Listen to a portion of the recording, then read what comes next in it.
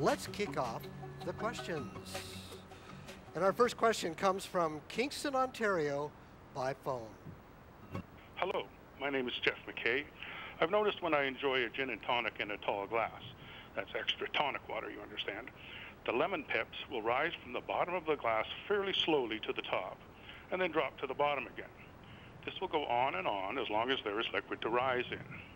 To verify the results with scientific method as reproducible, I repeat the experiment several times, but I find my records seem to get illegible after the second or third trial.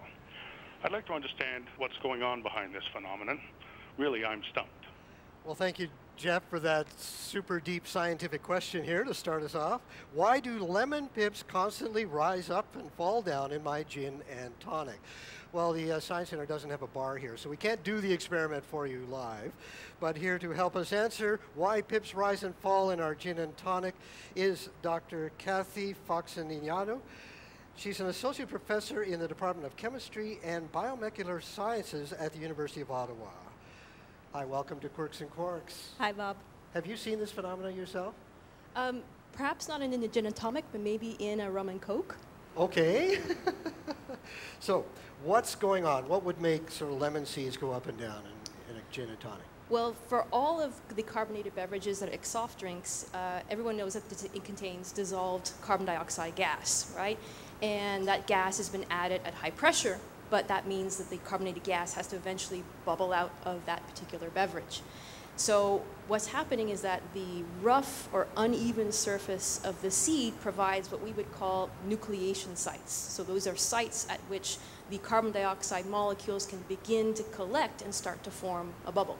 So those are the bubbles that you see, even if there aren't pips, the bubbles that are on the sides of the glass and all that? Exactly. Because of little imperfections. Exactly. So it turns out the nucleation process is a lot easier on a rough or uneven surface, like where you would get irregularities, like on the surface of a peel or a seed, which is a lot easier to do than on the smooth surface, like on the inside of a glass. Okay, so these little seeds, they collect bubbles. Right. And then they rise to the top? Exactly. So as more and more carbon dioxide molecules join the bubble begins to grow, and it acts as a flotation device for the seed, and the seed begins to rise up.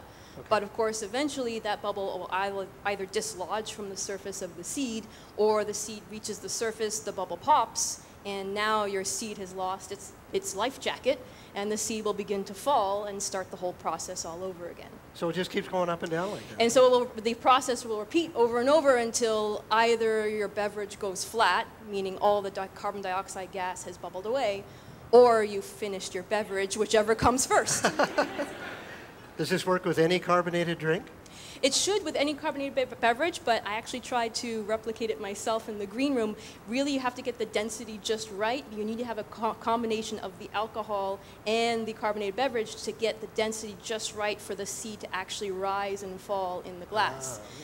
In just plain carbonated beverage, there's so much carbonation, so many bubbles are coming up that the seed rises and then just sort of stays at the surface as all that carbon dioxide continuously off-gases from the beverage. Oh, I see. So you're telling me that the alcohol makes the seed fall down. You need to have you need to have some gin in that gin and tonic. Dr. Foxanignano, thank you very much for your time. My pleasure. Thank you.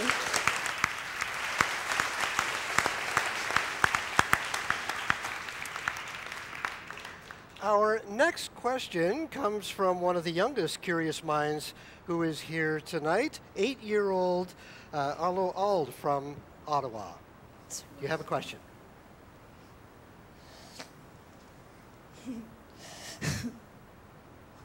Go ahead. Okay.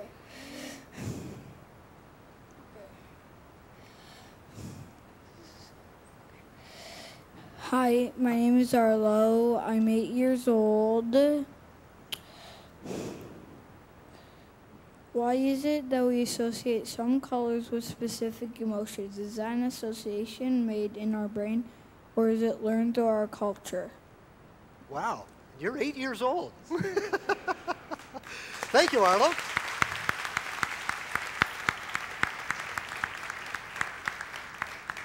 So why do we associate some colors with specific emotions and others that come from our brain, or do they come from our culture? Well, for the answer to Arlo's question is Dr. Nafisa Ismail. She's an associate professor of psychology at the University of Ottawa. Hi, welcome to our program. Thank you, Bob. All right, let's begin with a few associations here. What are sort of some of the common associations with emotion and color?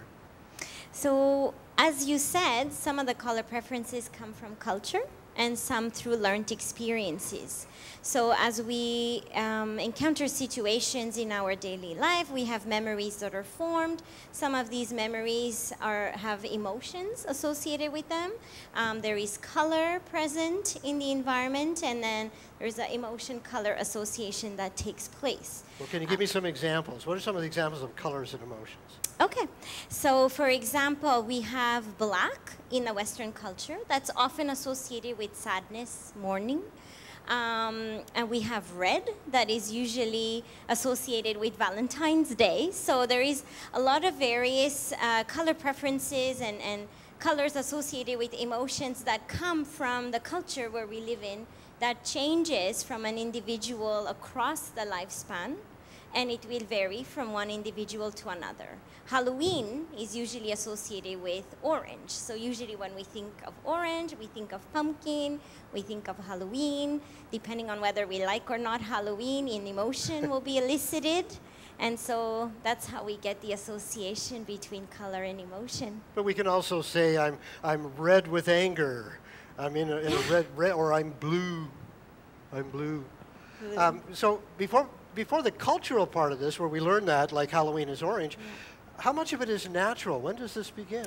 Yeah, that's a very good question. So we are naturally born with this instinct to identify what's danger and what's safety and secure. So it's natural for individuals to be attracted to what's safe, what's secure, and avoid what's danger. That elicits emotions. As we're babies, we can't see very well. Our visual acuity is very, very low. And so, but as we age, develop through the months, our vision gets better, and babies are naturally attracted to bright colors because they like them a lot, and they can see them. Whereas dull colors are more difficult to see for babies. But this preference will change throughout the lifespan. So naturally in our cultures, we like to present baby girls with pink, baby boys with blue. So we are kind of enforcing this preference, but eventually that changes as the individual ages and experiences situation in their environment. So where do you think the balance is then between brain, which might say red is danger because red is blood, and cultural that Halloween is orange? What do you think the balance? Well, it will vary across the lifespan, but from one individual to another too. So while for one, red might represent anger, fire, danger, something that has to be avoided. For someone else, red might represent flowers, roses, hearts. And so it's very different from one individual to another, and there's huge differences between cultures as well. A little bit of both. Dr. Ismail, thank you very much. Thank you.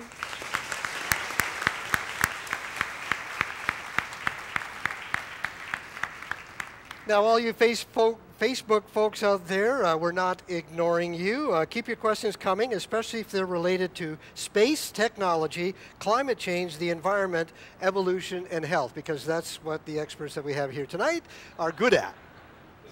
Okay. And keep the questions in our comments page on our webpage, and that will make you happy. Okay, for our next question, we're going to take a travel back 50 years to the year 1967. Hi, I'm Kerry Foster, and my question is, if a time traveler left a 2017 cell phone in 1967, how much could 1967 technology actually retrieve from the phone? Wow, thank you, Kerry, for that question. By the way, 1967 was the year that this Science Center, Museum of Science and Technology, opened in Canada. It was a centennial project. And I don't know if any of you remember Expo 67. I certainly went that. It was great. So, if someone from 2017 left their cell phone back in 1967, how much would they know? Could they even turn it on? So, Here to answer that, Carrie's question, is Dr. Abdulmolatab El Sadiq, a professor in the School of Electrical Engineering and Computer Science at the University Research Chair at the University of Ottawa. Dr. El Sadiq, welcome to our program. Thank you, Bob. Thank you for having me. So 1967, I was alive then. Could they even turn a cell phone on if they sort of just found one sitting on a desk? Well, 1967, I wasn't born yet. Thanks. No, let's make it. In 2007, I gave my grandma the first iPhone, and she didn't know what to do with it. Yet, if I bring it back to 1967, so we would be able to extract some information, yes, indeed. So first of all, who among you used a touch screen or was able to use a touch screen 10 years back? Right. Few. So there was no touch screen. So That's what many people might think of. The first paper, research paper on touch screen was published in 1964 or 65, a capacitive touch screen. So basically, we would be able to interact with it a bit. Now, how much information we can extract. So textual information are usually simple to extract. Compression techniques. So we have how many images you have on your cell phone? Thousands. You know that the biggest, that time, the IBM machines that was able to store around 125 gigabyte. wow. And the machine was as big as my fridge at home.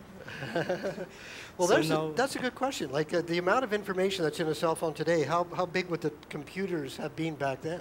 Yeah, so basically for my 128 gigabytes that everyone has today, the iPhone or the Samsung or whatever, we would need probably 8,000 fridge-size machines 8,000 fridges. to store them.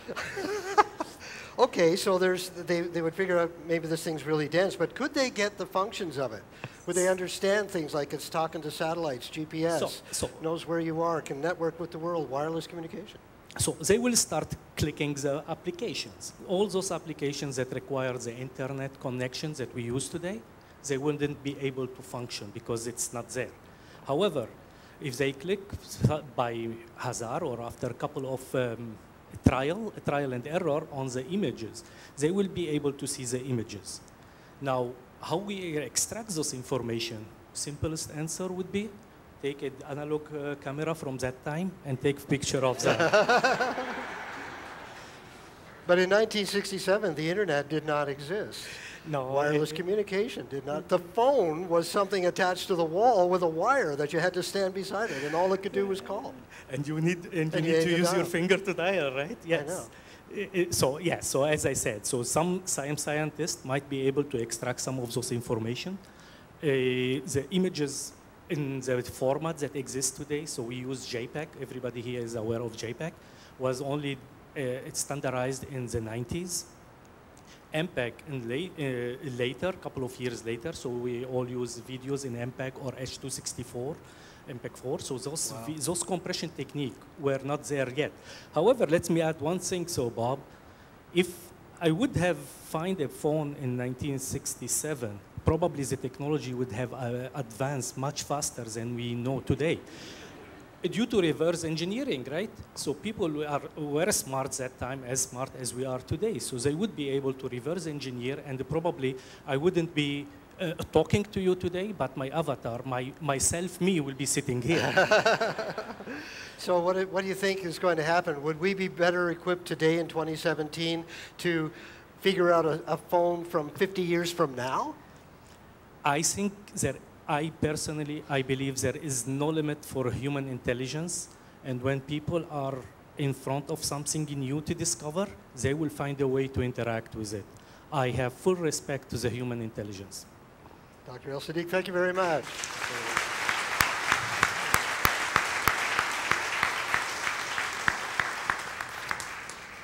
And our next questioner is here tonight. Chloe Cook is right here from Ottawa. Chloe. Hi, my name is Chloe Cook. Almost 100% of ash trees' population has been attacked by the invasive emerald ash berry. Will the areas affected eventually become unsuitable habitats for these insects due to lack of the ash trees? If so, is there hope that ash trees might be reintroduced once the frontier of infection is suitably distant? Thank you very much, Chloe. So what happens to the emerald ash borer when it doesn't have any more trees to attack, basically? Can the ash trees ever come back? And here with the answer is Dr. Don Hall, the Exhibition Interpretation Officer and Science Advisor right here at the museum. Dr. Hall, welcome to the show. Thank you, Bob.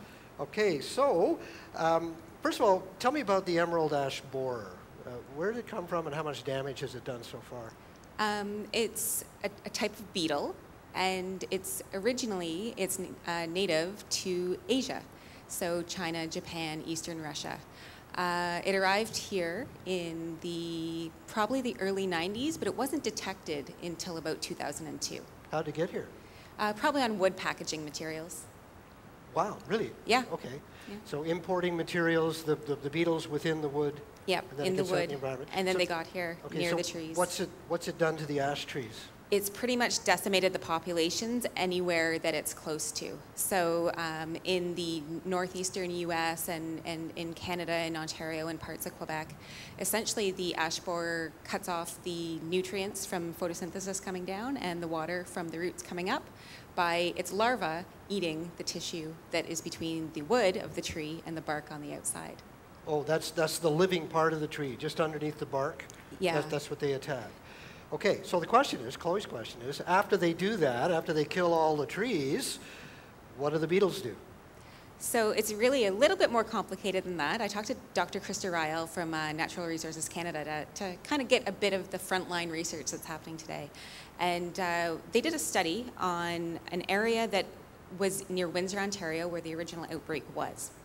And so they found that even though almost 100% of the mature ash trees were gone, there were still emerald ash borers present.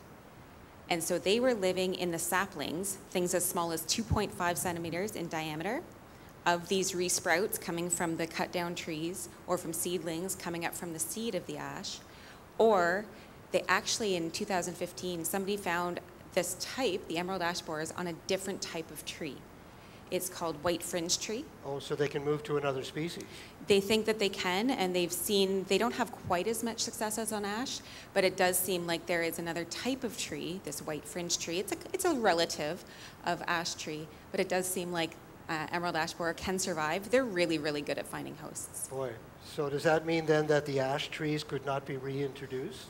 It means that they might have to be reintroduced, or they might change forms. So they seem to resprout really easily. So even though they could be killed at a large tree form, or once they get to a certain size, they could come back really quickly and turn into more of a shrub than a full tree. The other piece of the puzzle is that there could be resistance. So different types of trees have different types of resistance. And blue ash is a variety of ash that has shown a little bit of resistance and is native to parts of North America. There's also Manchurian ash, which co-evolved with the emerald ash borer in China. And that actually has some more resistance and can survive. How could we get rid of them? Well, that's another great question. So researchers in Canada and the US right now are working on maybe not getting rid of them, but trying to reduce the population to a level that would still allow the trees to survive. So there's pathogenic fungus, so fungus that infects these ash borers that could kill them. But then there's also parasitic wasps. So in China, there's these little tiny wasps, smaller than ants, that attack only emerald ash borers. They don't bite or sting humans, they would just attack these bugs.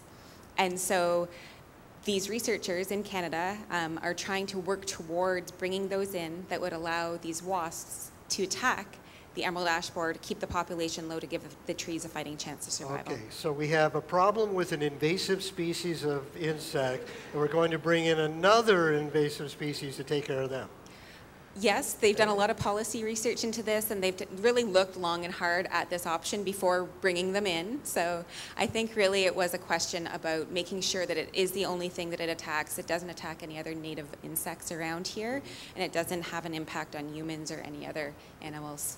Dr. Hall, thank you very much. Thank you.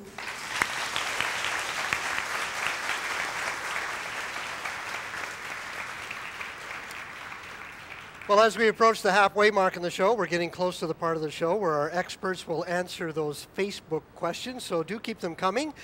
We're giving priority to questions about space, technology, climate change, the environment, evolution, and health, because those are the topics our guests today are well versed in. Write those questions in the comments, and please stay tuned. Our next question comes on the phone from Oakville, Ontario. Hello, my name is Robert Gillespie, and my question is, what is the evolutionary advantage in Homo sapiens becoming essentially hairless when compared with all other primates? Okay, so what was the evolutionary advantage for Homo sapiens becoming essentially hairless when compared to all other primates? So here with the answer to Robert's question is Dr. Andrew Simmons, a professor in the Department of Biology at Carleton University. Hi, welcome to Quirks and Quarks. Thanks very much, Bob. Okay, so when did Homo sapiens, or I guess we should say our human ancestors, going back however long, first become hairless? Well, it depends on which hypothesis you actually believe. There are a number of different hypotheses for the loss of hair in the human line. The one that's most plausible, it seems, the one with the most evidence, and isn't just a just so story, because there are quite a few of those, would put it around 1.6 to 1.2 million years ago, so quite a long time ago. And it looked like, and so this hypothesis, I might as well say, is known as the keep cool hypothesis, or the sweating hypothesis. So that there was the human ancestors were at that point, or prior to that point, eating seeds and a lot of vegetation. And with climate change, there was climate change then, and it was the beginning of the Pleistocene, around 2.5 million years ago. They were forced to change their lifestyle dramatically and become much more active. And in fact, that's when meat was introduced into the diet, so hunting as well. Okay. And so they had to sweat to avoid heat damage, basically, to tissue, especially our brain, which was becoming larger than our brain I'm talking about. But, okay, so there was a change in climate and a change in diet, but why does being hairless provide an advantage? What's the evolutionary advantage to that? Right. So it would be impossible to lose heat quickly enough and efficiently enough with hair. We also have a huge number, unlike other mammals, a huge number of eccrine glands. They're sweat glands that are right on the surface of our skin. Other mammals have, they do have some eccrine glands, but most of their sweat glands are associated with hair follicles, and it's not very efficient to lose heat by evaporation at a distance from your body. So we lose it directly off our skin. Okay, so we are sweat masters. Exactly. Yeah, we are experts at sweating. Okay. Yeah. Now, we still, though, have some hair left. What about that? Why aren't we totally hairless? Yeah, that's a good question. Again, you know, some of these hypotheses are just that. They're just so stories. But when humans became bipedal, standing on two legs, the surface that is facing the sun is the head. So most mammals have fur, and part of the adaptive advantage of having fur is to protect from UV radiation. Sunscreen. Sunscreen, yeah. A lot of them don't have that, yeah. We have hair in other places that's not on our head as well. Yeah, yeah, and you know, so underarm hair, groin hair, that seems to function as obviously those are the joints that move when you're walking, when you're running, and so they are better lubricated with the hair. Oh, okay. With the hair there. And there are also some pheromones that are emitted from those areas. To make them more interesting. That's right. Communication. Chemical communication. That's right. Right. Yeah.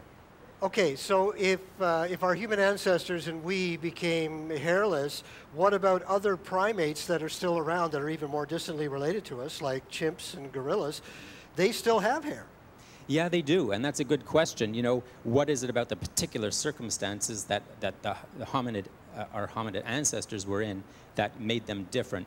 And we do know that a lot of the primates now are very constrained in terms of how far they can move in a day. They have to remain near water sources because of the inefficiency of sweating. Basically, to lose the same amount of heat in a particular time period, they have to consume massive amount of water. So they are very constrained in terms of the amount of time they can spend active during the day. I've actually had the privilege of seeing the gorillas in Africa, the ones that Jane Fossey, the Miss Gorillas, and it's quite an interesting experience because they're vegetarian and they sit in their food. You have to go into the jungle and you've got to go through the bush, and then you just come across a family with this big male sitting there, the alpha male, who's about as tall as I am, sitting. But he was just sitting there with his arms folded in front of him with a disgruntled look on his face. Looked towards me and went, huh, then looked away. But they were just reaching for their food and not really moving very much. I was really surprised. They were constrained to that area. So that's partly why they're covered in hair, because they don't move. Yeah, that is part of the hypothesis, yes. Yes. Okay, and we just go in there, or I guess maybe the gorilla would just say, hey, no sweat. Right. yeah. Dr. Simmons, thank you very much.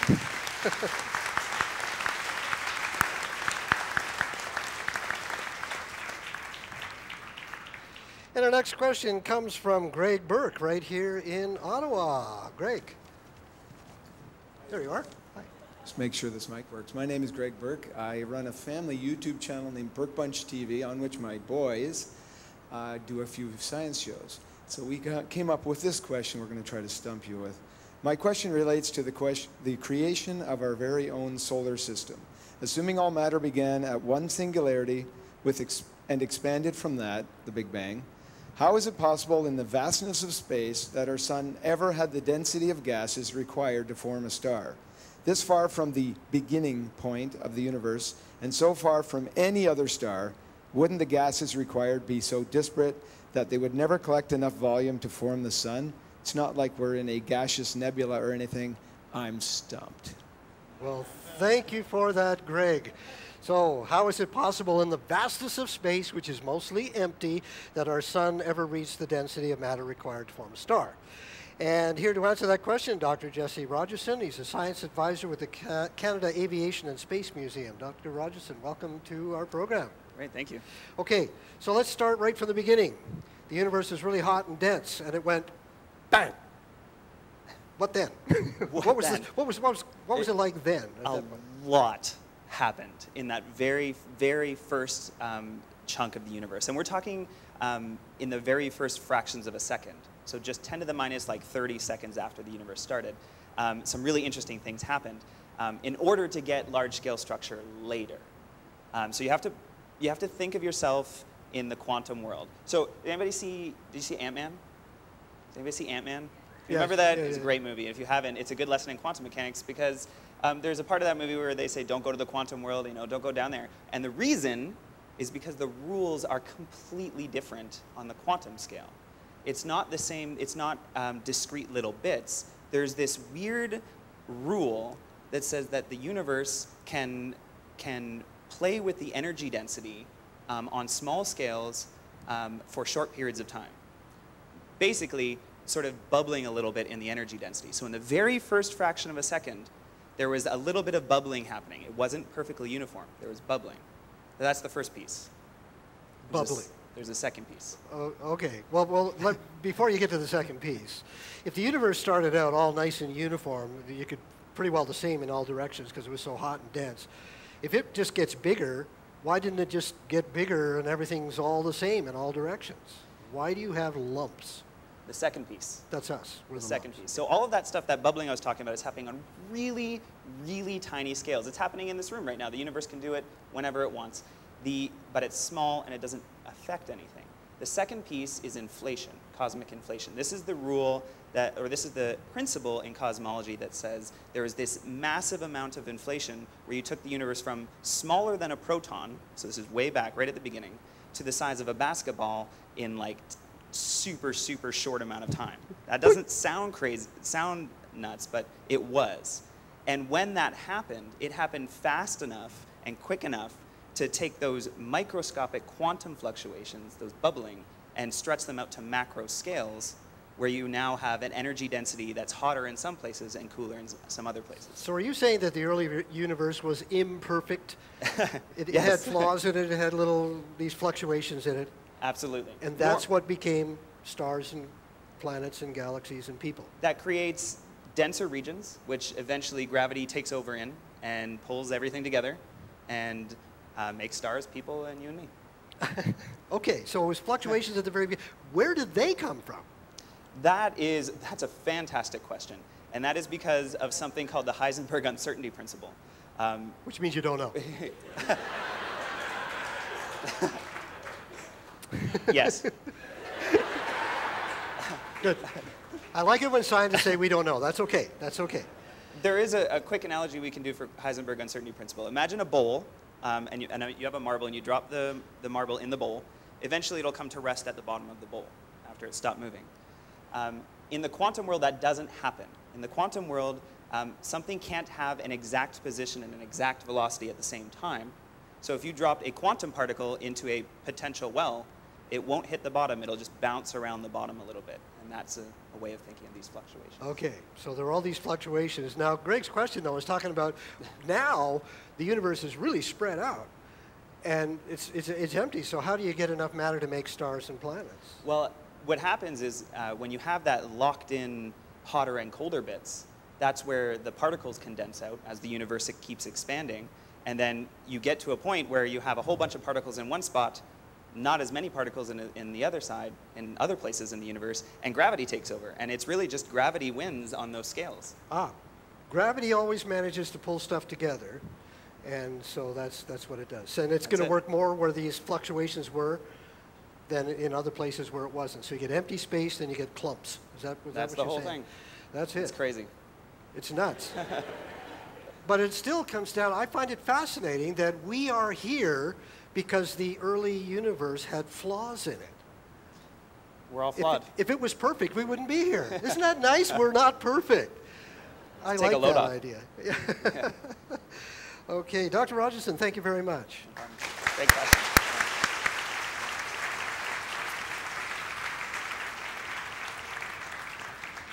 And I hope that all of you watching online now are enjoying this show. Not everyone can make it to Ottawa for this event, but that doesn't mean you can't participate. Write a question in the comments section on our webpage. It's near the top of the hour. We'll do our best to answer as many as we can. And just a reminder, if you want a question answered, you stand a better chance if it's about space, technology, climate change, the environment, evolution, and health. What's left after all that? Our next question comes from North Vancouver. Hi, my name is Valerie Coles, and I live in North Vancouver. My question is, what exactly is chronic pain? I have it, myofascial pain in the tissues in my glute. Even doctors can't explain chronic pain, which research tells me is a never-ending misfiring of the nervous system and the brain's pain receptors. But no one knows exactly what causes it, as it's not injury-related, so it remains unexplained. What exactly is chronic pain? And I'm sure a lot of us in the room can relate to that, especially those of us who dye our hair gray like I do. Here to answer Valerie's question is Dr. Michael Hildebrand, an assistant professor at Carleton University and an affiliate investigator at the Ottawa Hospital Research Institute. Dr. Hildebrand, welcome to the program. Thanks so much, Bob. Okay, I think all of us know about pain, regular pain. You touch something hot, ouch! You take your hand away and you say, I'm not going to do that anymore, which is a good thing, right? Yes. We need that. Yes. That's everyday pain. What is chronic pain? So in contrast to that good pain, chronic pain is no longer adaptive. It's a bad form of pain, obviously. So this is pain that persists for months or even years after that trigger injury or disease has potentially resolved. So in a way, chronic pain can actually become a disease itself. Well, what's actually causing it? So it can be caused by many different mechanisms, but the kind of unifying thing is that we have these pain pathways that connect the receptors throughout our body, the pain receptors, to the brain that ultimately encodes the pain. And so nerve cells called neurons in this pathway can lose their control on excitability. so that they start firing more in response to pain signals, or sometimes they even fire without the pain inputs. Really? So yeah. So your pain receptors can be sending a signal to your brain that you're in pain when there's really no injury. Exactly. So it's spontaneous pain that has no, it's not in response to any environmental stimuli, but it's obviously there and it's very real. Wow. Yeah. Now, there are others, though, like, well, taking it personally, my knees bother me all the time. They always have. So what's going on there? I can feel the weather changing in my knees. So there could be different things, but there's different ways to kind of cause that loss of balance. And one main mechanism is inflammation. So in your knees, there could be kind of a persistent inflammation that releases these various types of chemicals that sensitize this pathway and cause this constant firing. Or it could be damage potentially. You can have damage to those nerve cells so that even in the absence, they continue to send that extra information. Why is chronic pain so hard to deal with? It seems chronic. So many people have it. I think partly because so many different processes can feed into it. So it's, even though we think of it as one thing, it actually can be many different syndromes. And the other main thing is just that we have drugs that work really well for the good pain, the acute pain, to block that. But chronic pain, the drugs don't work as well, partly because of the time that's needed to constantly treat this and so to block that bad pain without affecting nervous system functions like higher brain functions that we need. And so, wow. So what's the best way to treat it? Identifying new targets to help turn down that excitability. So some of the newest research is trying to look at how to selectively restore that balance and excitability. And so we have some kind of new candidates and new targets and new approaches that hopefully one day will make it to the clinic. What about medical marijuana? That's obviously definitely pertinent to today and the issues of today, and I think it's one tool that potentially can be used, yes, in certain syndromes. I think we're starting to really try to tease apart what it would be doing and where it would be acting to work for pain and which forms it would work for. Dr. Hildebrand, thank you very much. Thank you so much.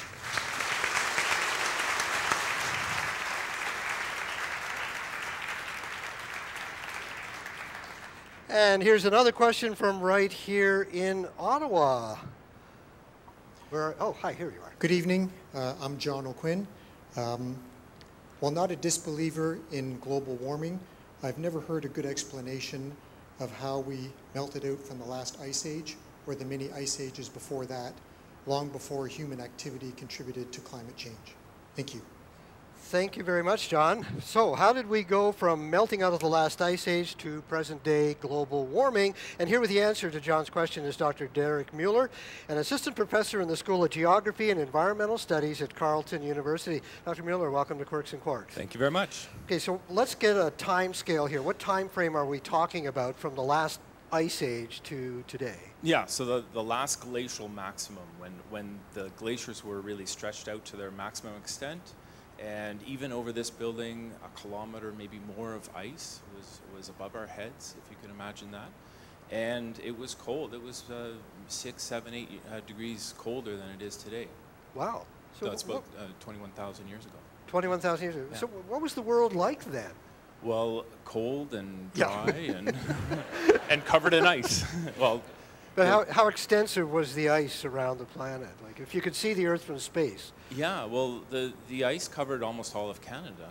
So, and in the northern hemisphere, you have the same ice sheets coming down over northern Russia and that sort of thing. So, yeah, okay. Quite a bit. A third of the northern hemisphere would have been covered in ice. A third of the northern hemisphere. About that, yeah. And what about the southern hemisphere? Well, there would have been more ice there too, but the center of ice in the southern hemisphere is Antarctica, and so it's harder for ice to pour over the ocean and extend out, right? So those ice caps would have grown from the Andes and from other mountains in the southern hemisphere. Because the southern hemisphere of the Earth is mostly ocean. It's interesting. It's interesting if you turn a map of the world upside down. I saw one of these in Australia. They have a map of the world from their point of view, and Australia's in the middle, and all North America's at the bottom. But it's interesting because it's all water. And you just see these fingers sticking up. There's South America sticking up, Africa sticking up, and India sticking up. The rest of it's all water. So they didn't get as much ice. There's okay. a lot of water, yeah. So we have the ice up here in the north, 2 kilometers deep in Ottawa. That's hard to believe. What happened from then till now? Take me through the sequence of Well, events. so around that time, there was a subtle shift. There's a cycle of where the orbit of Earth changes just slightly, and there was more sunlight received in the northern hemisphere, further to the north. So in say about 65 degrees north, somewhere around Yellowknife, Northwest Territories, in that area, and that extra sunlight came in the summer. And so that, even if it was a subtle change, it was enough to change the balance and tip the scales. And so it started the melting process. And then the melting process really got going at about 15,000 years ago. So you're saying that the warming of the Ice Age was triggered by the relationship between the Earth's tilt and the sun? Yeah, so there's the Earth's tilt, there's the precession, which is how the Earth spins, but it wobbles a little like a top. Goes around like a top, yeah. Yeah, so we're looking at Polaris as our North Star, but it'll end up being Vega at some point in thousands of years from now, and that influences, and there's also the shape of the orbit, how circular versus elliptical it is. And we're talking very, very small changes. But enough to warm the Earth. So then take me through the warming. How did it proceed? So it started slowly, and then it gathers momentum, and then at about 15,000 years ago, it's going full tilt, and then glaciers were about what they are today at about 6,000 years ago. And since then, we've been actually gradually cooling from about 8 to 6,000 years ago was a very warm period, and it starts to cool very slowly over time. Really, it's been cooling. It has been until, of course. Well, until we came along, right? Until we came along, exactly. But was the warming that happened, was it nice and smooth, or were there blips in that? Well, yeah. So it happened exceedingly rapidly, but it wasn't a smooth transition. There was meltwater. So that you imagine the glaciers melting, and all of its water has to go somewhere, and it piled up in lakes on land, and then at some point, these lakes burst out into the ocean, and in some cases, they actually slowed down the warming for a period of time. So it disrupts ocean circulation, which is also a big part of our climate, and that then, especially in the North Atlantic, for instance, it brought the temperature right back down to near glacial conditions. Boy. But then it rebounded after that. Okay, so that's the general trend. You say it was getting warmer, and now we should be getting colder. Are we due for another ice age? Is that? Yeah, like maybe in a couple thousand years or something, you would think. But with human influence, that's not in the cards anymore. Okay, so we prevented what should be another ice age coming. We're actually causing it to get warmer with greenhouse gases. Right, because those cycles that we're talking about are happening naturally, and so they go on a sort of a, for instance, the last 8 or more ice ages, they happen every 100,000 years because of these orbital changes. And before that, they happen regularly as well, but at a faster pace, at about 40,000 years. Eight ice ages we've had. At least, yeah, they're more than that, in fact, yeah. Wow. And so this cycle continues. It takes 80,000 years for the glaciers to build up to the extent I mentioned, and then 10,000 years to disappear, to come back to this kind of a climate. Boy. Okay, so have we broken that cycle then? Well, at least for the foreseeable several thousand years, yes, because of our putting in 40% more CO2 than was there before the Industrial Revolution. So all of the greenhouse gases that we've put in have raised temperatures about almost a degree Celsius.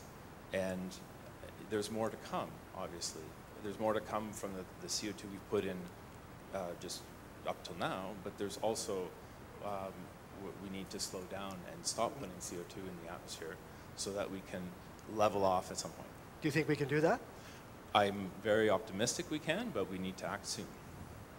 Absolutely. Dr. Mueller, thank you very much. Yeah, thank you.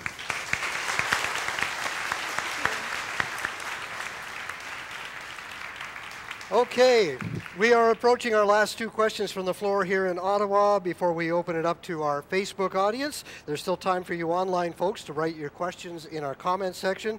And given the knowledge of our experts today, focus your questions on space, technology, climate change, the environment, evolution, and health. Our next question is one that many people have about blindness, coming from a man who is legally blind himself. And I didn't check off any of the boxes that you mentioned. You're making me look bad. But anyway, my question was about being born totally blind and never having sight in all of your life.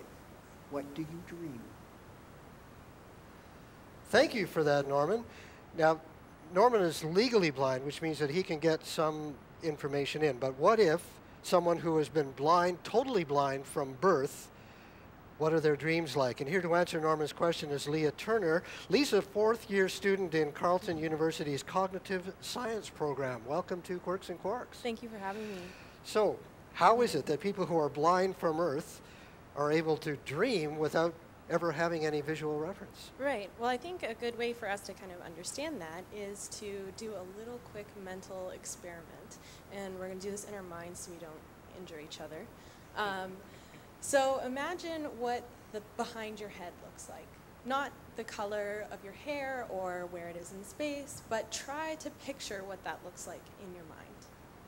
Now, compare that to trying to picture your full environment in your visual field. Even though it's blurry on the sides, you still would have some visual reference of where you are in the environment.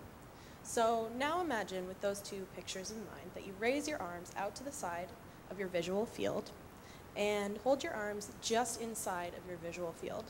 You would still have a view of your arms, even though you aren't directly looking at them. You have a sense of reference. But if you moved your arms just behind your visual field, then what would your arms look like? Well, it still looks the same. There's still the same physical properties. But if you try and imagine what that might look like, it's not that it's black or it's white or it's colored. It's just that it's not. So really, when you think about the visual reference that a congenitally blind individual would have, is it's not black or it's not, colored. It's just not there at all.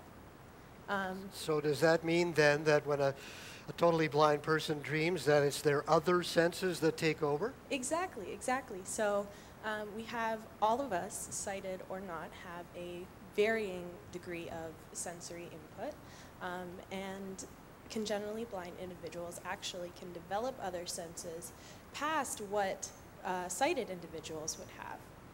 So that would enter our dreamscape as well, depending on how intense your perceptual experience was and how that could come up in your kind of dream space. So their dreams then would still have all the reality that our dreams do, but just different input. Exactly. Mm-hmm. Different input. What about bizarre dreams? Right. Sometimes we have really weird dreams or even nightmares sometimes. Right. So first off, bizarre dreams don't always have to be nightmares. I think there's a distinction there. There's a range of different emotions that can accompany a bizarre dream. But for congenitally blind individuals, it would have to be kind of an overactivation of another sensory experience that would be significant enough to show up in your dreams. So for example, something that sighted individuals would really not have is an experience of echolocation. That's a possible sense that could be developed by congenitally blind individuals that couldn't easily as been developed by sighted people. So the bizarreness doesn't just come from the nature and what they're dreaming about contextually. It comes from the nature of the senses and how they present themselves in your dreams as well. So there was a study that was conducted on this to see exactly what was showing up. And it was conducted in the Brain Lab in Copenhagen. And there were 11 congenitally blind individuals. And the researchers asked the individuals to report what they dreamt about every night for 4 weeks straight. Right in the morning, they would fill in a questionnaire. And 18% of the congenitally blind individuals reported that they had taste sensations in their dreams, which is something that, sighted people wouldn't normally have. And up to 30% had olfactory sensations in their dreams, which is the sense of smell. So that really varies as well. Wow. It's interesting you mentioned echolocation. We talked about that on Quirks recently, about how some people can be like bats and send out a signal. They make a sound, I can't do it very well, but it's sort of like, and they can tell by the echo where it is. And I met a blind individual who rattled his keys in his pocket as he walked along, and the jingling of the keys would reflect off the wall. And he actually took me around. We were at the CNIB in Toronto, Canadian National Institute for the Blind, and he took me from one building to another without a cane, and we were going between cars in a parking lot. And he wasn't walking slowly, and he wasn't touching the cars. We got to the other side. I said, "How did you do that? Can you really see?" And he said, "No, I'm as blind as a bat." But he said, "I rattle my keys, and I can see, I can tell where the cars are." And it's just amazing how we can compensate without vision and still be part of the real world. Right. Exactly. Yes. Leah, thank you very much. You're welcome. Thank you for having me.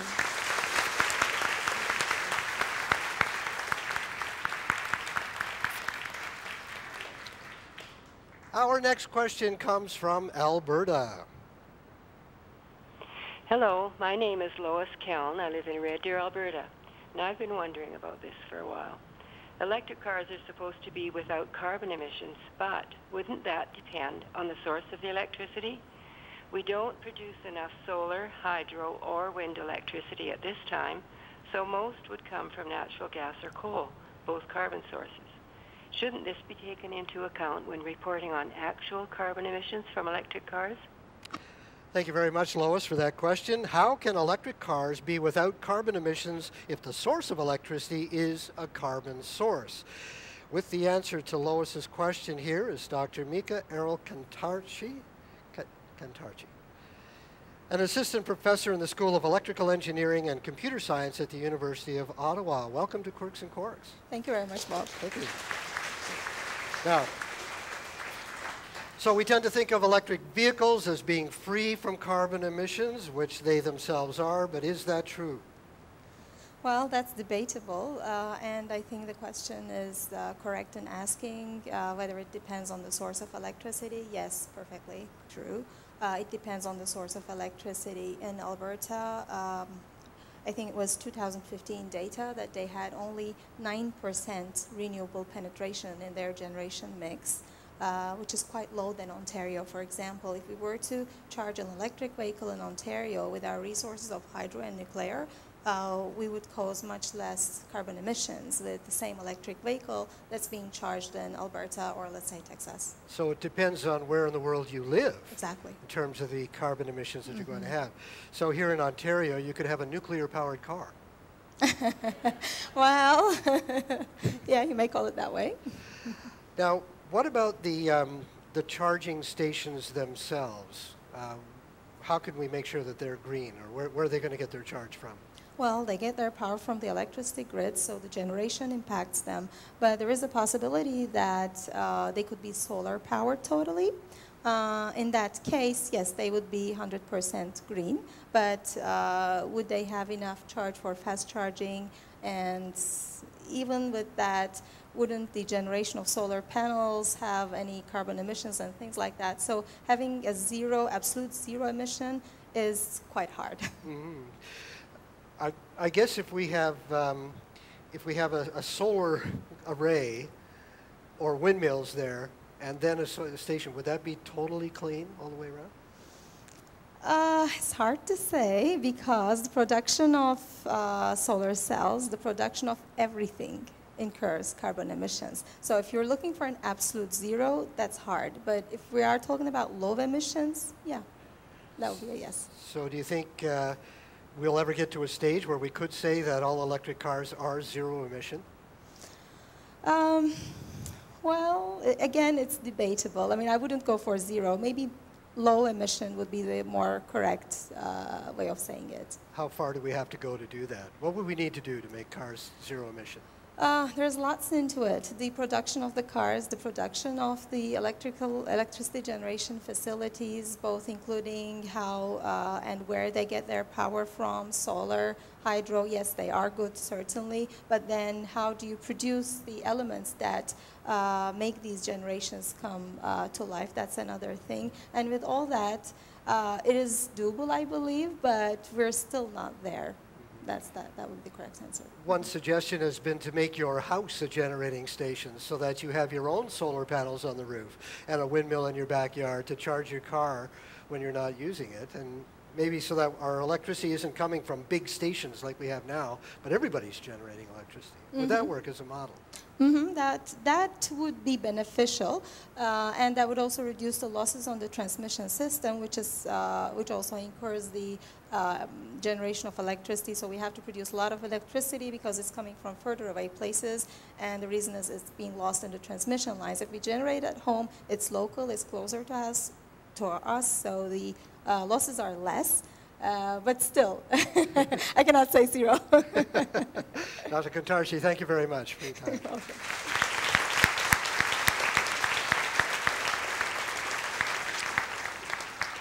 Okay, well, we've kept you waiting long enough. It's time to open up the Facebook floodgates and let questions come pouring through. Now, let's take our first question, but it's not showing up on my pad here. So we'll have to take a little... Okay. Being a technical Luddite, even though I'm Mr. Science.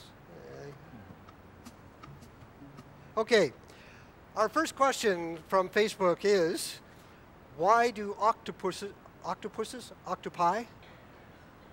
why do they have 8 legs? Why do they have 8 legs? Anyone want to, who would like to answer that?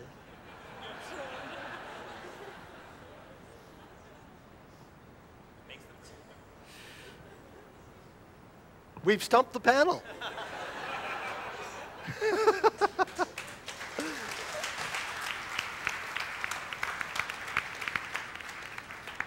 When you think about it, most creatures on Earth either walk on 4, 6, or 8 legs. We are the odd ones out walking on only 2. There's ourselves and birds. That's about it. So why do they have 8 legs? I don't know. Because they can? That's why we call them octopuses. Yes, indeed. Okay, well, that was a great response. Our Facebook experience is our experiment is working really well here so far.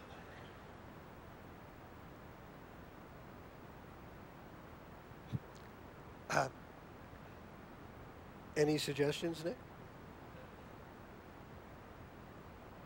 See, this is the beauty of doing things for the first time.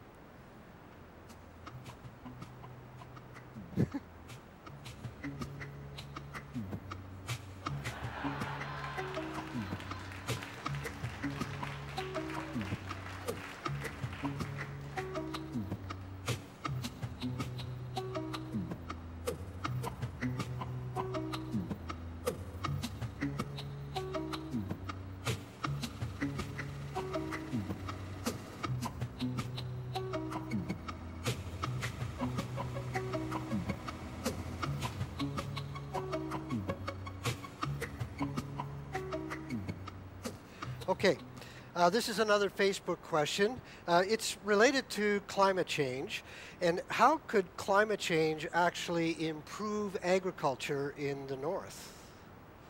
How could climate change improve agriculture? Okay, well, I'll take a stab at that. It could, you know, have longer growing seasons, and it could, and there'd be more rain probably. There's more precipitation.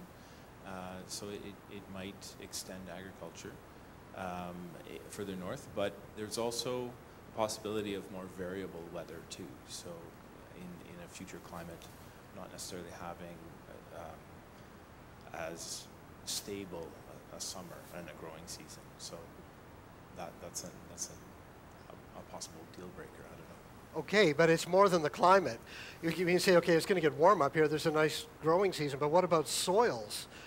Oh, yeah. Can the ground do that? Can the ground adapt? The ground would have to adapt because the soils are impoverished in certain places, and so you would have to have soil development. So it wouldn't necessarily have to happen right away. So it would take time for that to happen, or we'd have to bring soil up. Or bring soil up, sure. Yeah. Okay. I know that on the prairies now they're actually enjoying climate change because they're getting extra growing seasons and they're getting extra crops. So it's actually helping in a way, if only the water holds out. That's the big issue. Okay, thank you very much for that question. Okay, this is a physics question. How does a curling rock curl? How does a curling rock actually be able to work and make a curve? You are a physicist? I'm an astronomer. They are different things. No, I'll give it a shot. It has to do with friction and the surface of the ice. Being a good Canadian, I know how they make curling ice. There's this speckled surface, right? They put this speckled surface out, and so it's like lumpy, which it provides a friction. And as it spins, the side that's spinning with or in a certain direction creates friction in a different way than on the other side, going with the motion or against the motion. So it has to do with the friction. One side gets friction differently than the other, and then that makes it move. But that's as best as I can do with that, I think. Well,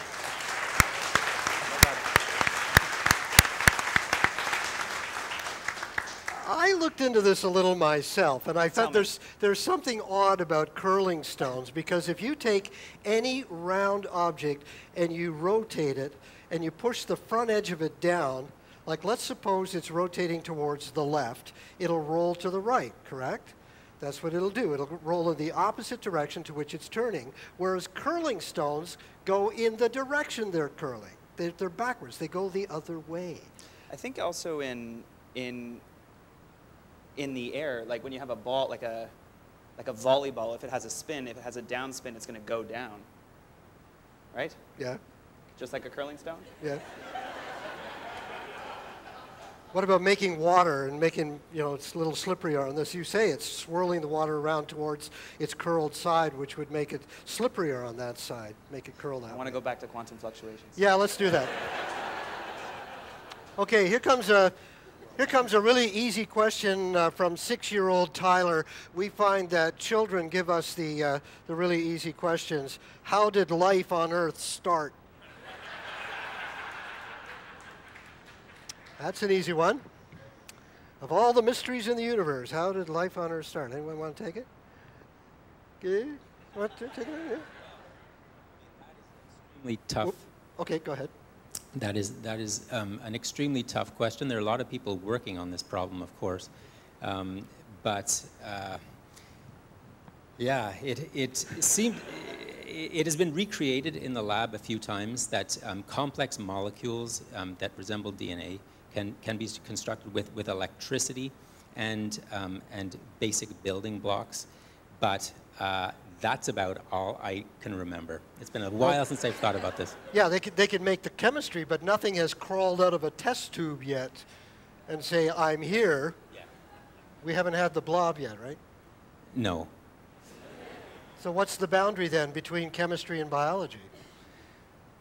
Replication is the name of the game here. So as soon as something could make copies of itself, you could consider it to be life. But there really is no strict boundary. Okay.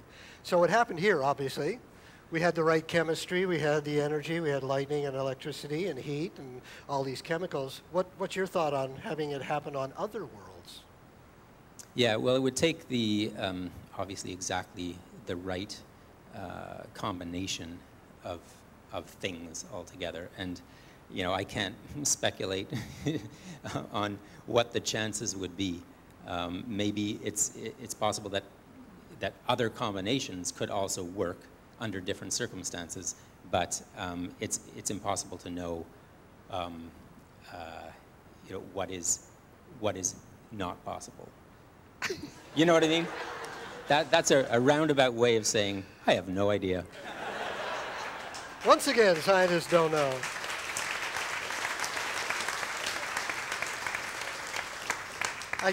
I do like that possibility that our life is based on carbon. That's what happened here. But you could have another molecule like silicon at the base, which would make them rocks, living rocks. So maybe Mars is covered with life. We just don't recognize it. Just look around and say, oh, there's just a bunch of rocks there. Yeah, Meanwhile, all the rocks are going. They think we're not moving. Ah. Okay. Tommy, who was 7 years old, asked, this is another really easy question. How much does the Earth weigh? How much does the Earth weigh? That's me. You're the Yeah. astronomer, yeah? I can't remember. I feel like this is something I should know. It's something ridiculous. It's like 10 to the 24, 10 to the 26 kilograms or something along those lines. I think it's 10 to the 24.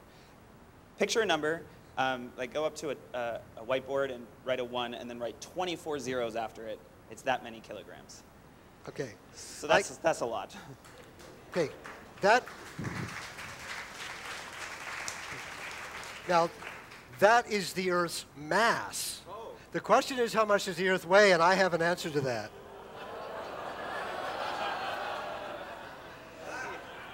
The Earth weighs nothing because it's floating in space. Okay, that one. Another question from Facebook. Where does an electric eel get its electricity? An electric eel get its electricity? Any of our biologists here? No? Do you have an idea? I have an idea on, so there's special sensors. So fish have, similar to the type of cells we have in our ears for hearing. So there's hair cells sorry, I'm the mic.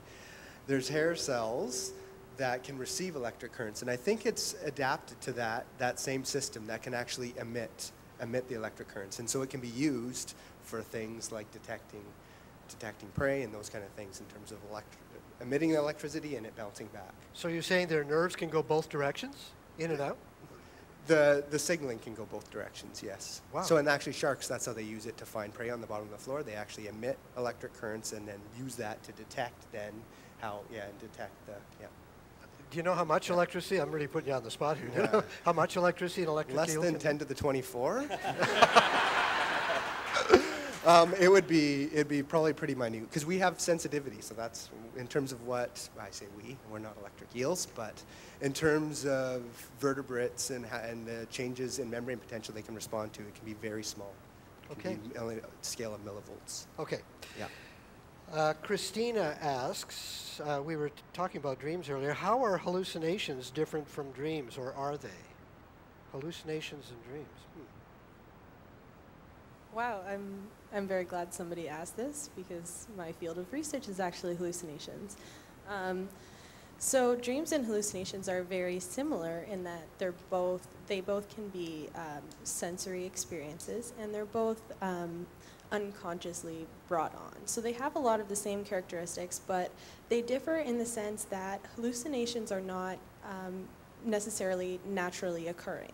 So dreams occur more frequently and more commonly because we have these brain pathways and these systems that help us to dream. But hallucinations actually come from completely different cognitive mechanisms. So there are types of hallucinations that come from dream retrieval. So the bringing up or bringing forward of a dream experience, but it's perceptually different, and they have different base cognitive mechanisms. So you're saying there's a different circuitry in the brain for hallucinations than there are for dreams. Mm-hmm. Exactly. Which is different from the way we think every day. Exactly. Yes. Wow. There's a saying that if the brain has 5 ways to do things, it'll do them all 10. So that's a very, very good analogy for this. Wow. When you say hallucinations now, are you talking about the kind that could be induced artificially with drugs, or are there natural hallucinations? There are natural hallucinations. So I'm currently in the middle of a book that is a encyclopedia of hallucinations that's 560 pages long, and it documents different hallucinations. So if you can imagine the size of that book, that's how many hallucinations there are. But the cognitive mechanisms that underlie the hallucination, so not actually what you hallucinate or the cause of it, how your brain actually gives you the ability to hallucinate, that can differ as well, based on the different type of hallucination that can happen. So drugs are only one little part of the types of hallucinations that we can experience. But what about trying to treat them? It depends on the cause. So that is more of a neuroscientific basis. There are different drugs that can inhibit hallucinations. but it really varies based on what causes the hallucination. Okay. Thank you very much, Leah.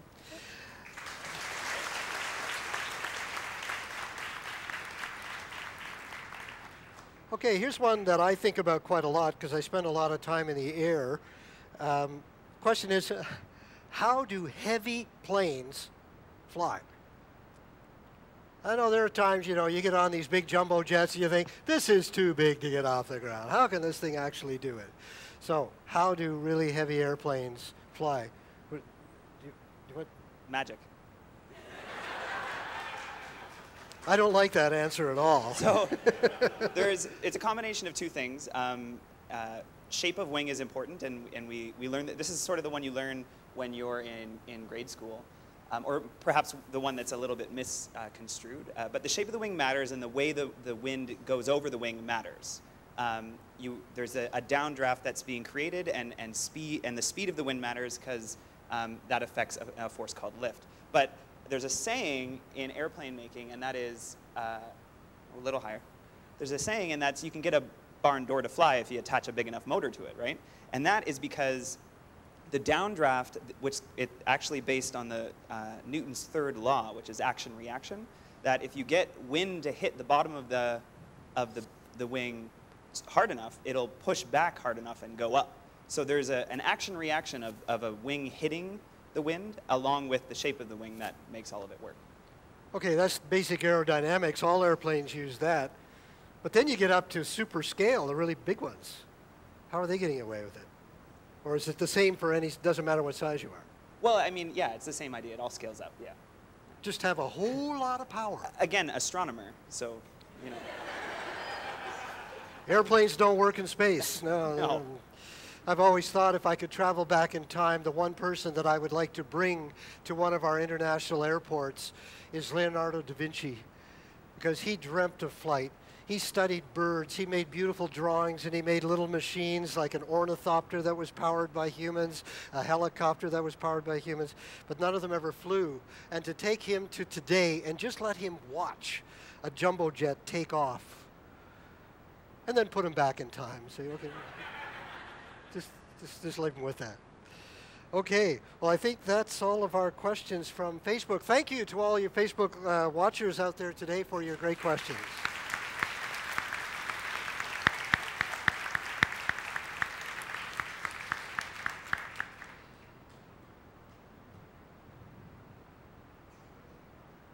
Oh, we do. No, we don't. Don't see any more questions. Oh, I thought that was it.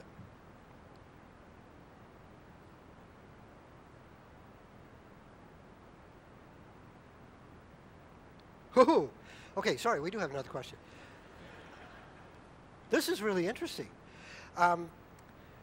Could we use genetically modified organisms to actually absorb more carbon dioxide from the atmosphere? Could we use genetic engineering to try to reduce climate change? Interesting. Dr. Hall, you want to take that? Yeah, I could talk about that a little bit, I think. I think the idea here is that plants, because they photosynthesize, can capture carbon. And so if we were able to genetically modify plants that were able to capture more carbon, or to be able to sustain a bigger plant, for example, that might be one way that you would be able to use plants to help with the carbon dioxide problem of climate change. So do you think that's a good idea? I'm not sure I would say that necessarily, because I think in terms of scale, there's already plants that grow pretty well. But in terms of scale, you would really, really have to scale up to be able to absorb enough and capture enough of the carbon with plants. And the other side of that is that when plants die, if they start once they die in a forest or something like that, they start to decompose, and part of the decomposing process actually re-releases carbon dioxide into the atmosphere. So it's a balance act there. So personally, I don't think it's a necessarily great solution to that, but I do think that it could be something, I mean, The question is, could it be used? Technically, it could be, but I'm not sure how feasible it actually would be for a long-term solution. This question comes up in geoengineering, where we try to come up with ways to compensate for carbon dioxide, either through genetic engineering or spraying particles in the atmosphere to reflect sunlight, when really it comes down to stop putting the carbon in the atmosphere in the first place. That's the better solution. Okay. Okay. Okay. Okay, this is about, this is a sort of a chemistry question. Hydrogen fuel cells, how are they different from batteries? How are hydrogen fuel cells different from batteries? Well, they have different working principles. They're not made from lithium-ion batteries like most of the electric vehicles that we have today.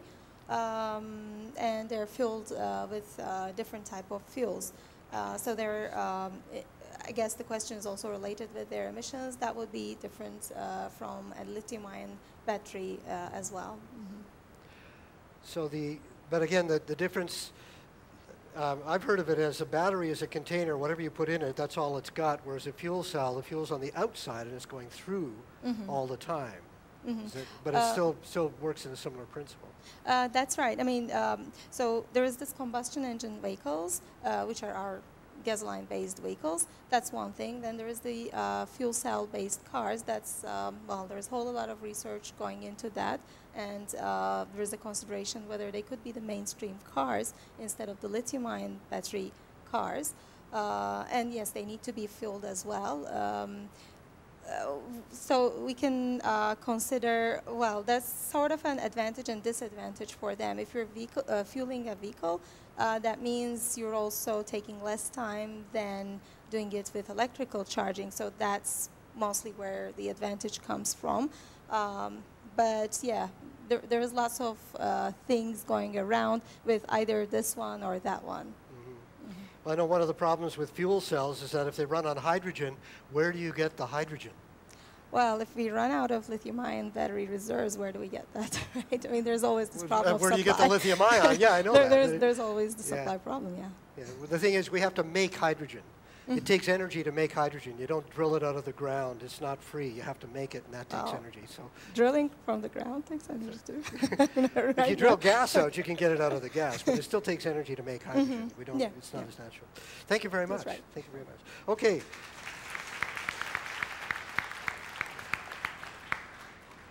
Well, this one's 9-year-old James is asking, how do submarines not sink?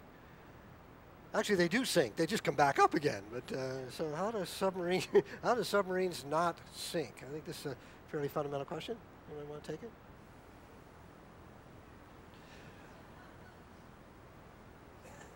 Okay, I'll answer it. Hey. So they have ballast tanks. They have these empty tanks that are around the side. You got the body of the submarine where all the people are, looks like a sausage, but then on the outside of that is another couple of tubes, and they can fill them with either air or water. And if they fill them with enough air, then they'll have buoyancy and they'll float. But if they flood those tanks with water, the buoyancy goes down and it sinks. And so they're always managing the amount of air versus water in these tanks compared to the weight of the sub. So that's how they can float or sink ballast tanks. Okay.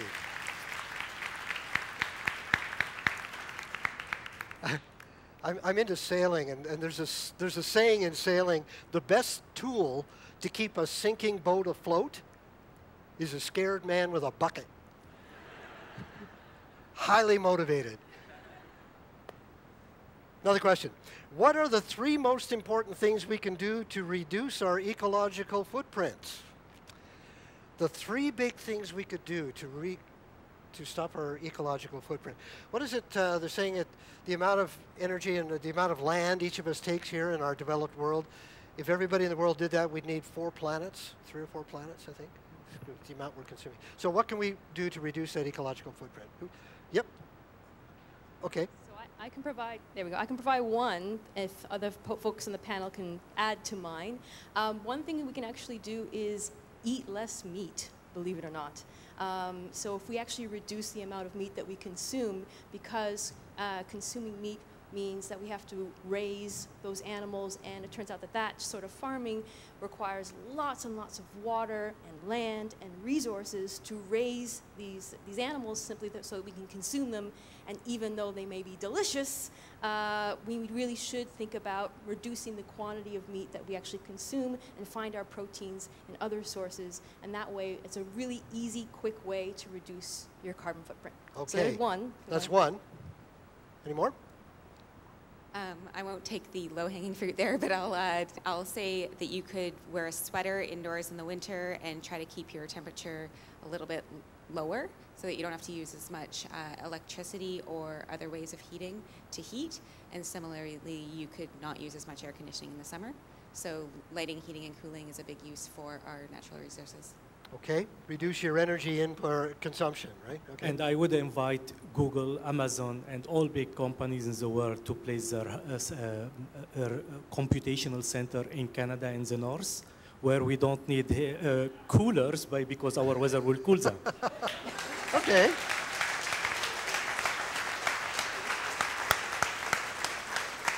Anyone else want to wade in? Take it from the other side there. We'll go beyond 3. Is a big one. So less flying in big airplanes, biking to get places, walking to get places, and if not that, then the bus. So that'll do a lot. Now that might also involve redesigning our cities and our urban centers so that you can walk and bicycle to places rather than having to take a car. That's right. Yeah. Urban design involved there. And they need bike racks out front here. Yeah. Heads up. Okay.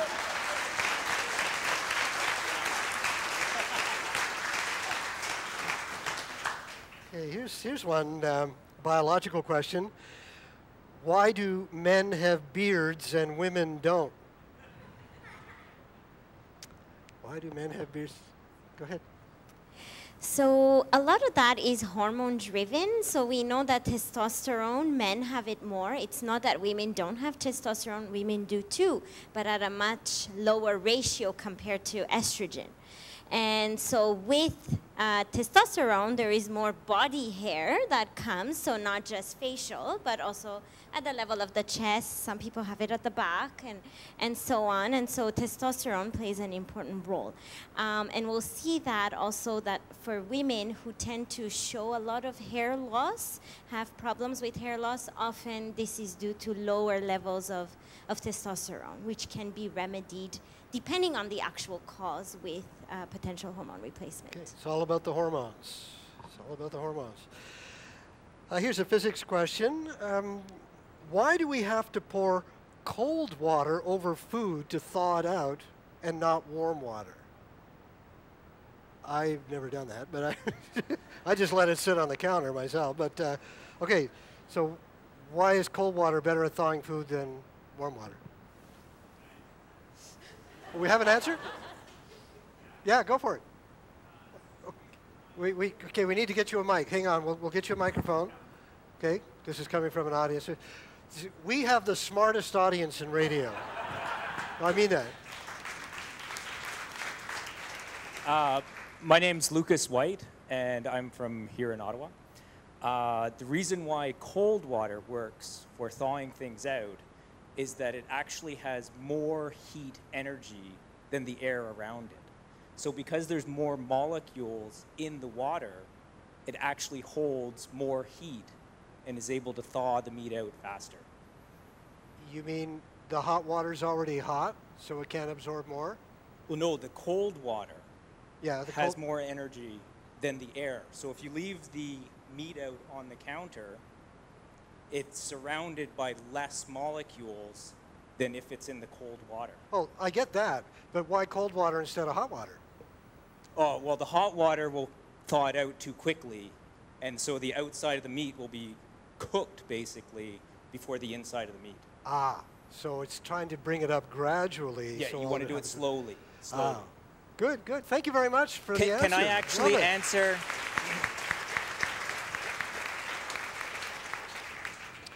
Well, I have the mic. Wait a minute. Can I actually answer a earlier question about the curling rock? The curling rocks, yes. The curling rock? So the reason why a curling rock curls, it has to do with friction. So what's happening is, if you think about the curling rock as it's turning, as someone who's holding a broom and he's turning, if his friend behind him grabs onto that broomstick, he's going to want to go in the same direction that he's rotating that broomstick. So what's happening is the curling rock on the front side, the layer of water between the curling stone and the ice is warmer than the water on the back side, and that's causing drag on the curling rock, which is slowing it down on the back of the curling rock, which is turning it in the direction that it's curling. Thank you so much. Thank you, Ed.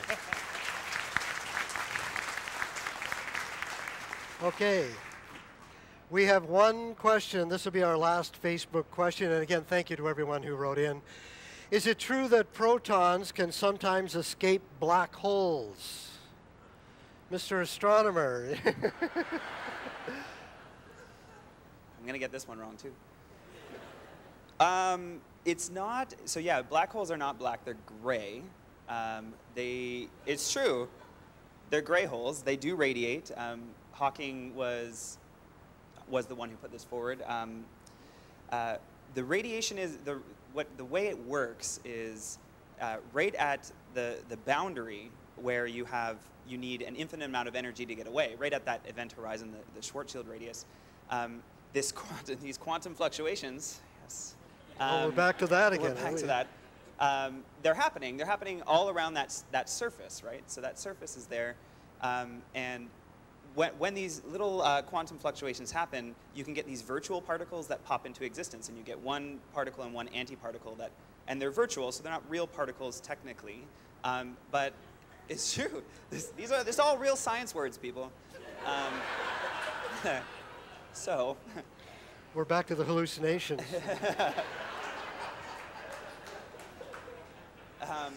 So, if that happens right at the boundary, it's possible that one of these virtual particles can fall into the black hole and disappear, and then one will radiate away, stealing some of the energy from the black hole, which will make it evaporate eventually. But the time scale that this happens on is like much longer than the age of the universe so far. So, black holes do radiate, just in a very weird way. So it can happen, just not very often. And it has to happen right at the event horizon. Exactly. That's the point of no return. You go over the event horizon, you don't come back. And so if it happens right on the board, on the fence, in other words, you get two particles, one falls in, one falls out. Absolutely. Okay. Thank you very much. We got that.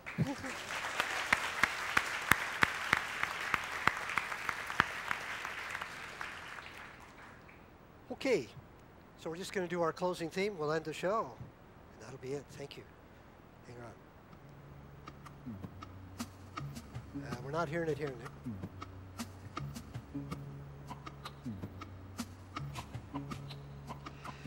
Well, that's all the time we have today. Video of this event will be available soon on our website. That's at cbc.ca/quirks. And we've got a lot of people to thank. First, give it up for all of our experts who gave us their time.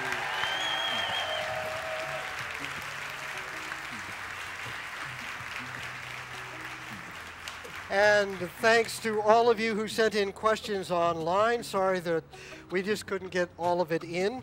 We do answer questions every week in our show, so we'll try and answer some of them on air on future programs. A big thanks to all of the staff and volunteers here at the new Canada Science and Technology Museum in Ottawa.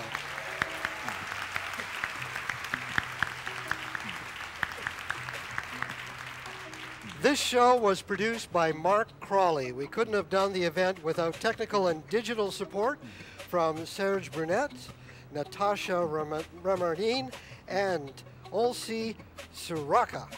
Quirks and Quarks executive producer is Nick McCabe-Locos, and I'm Bob McDonald. Thanks for listening.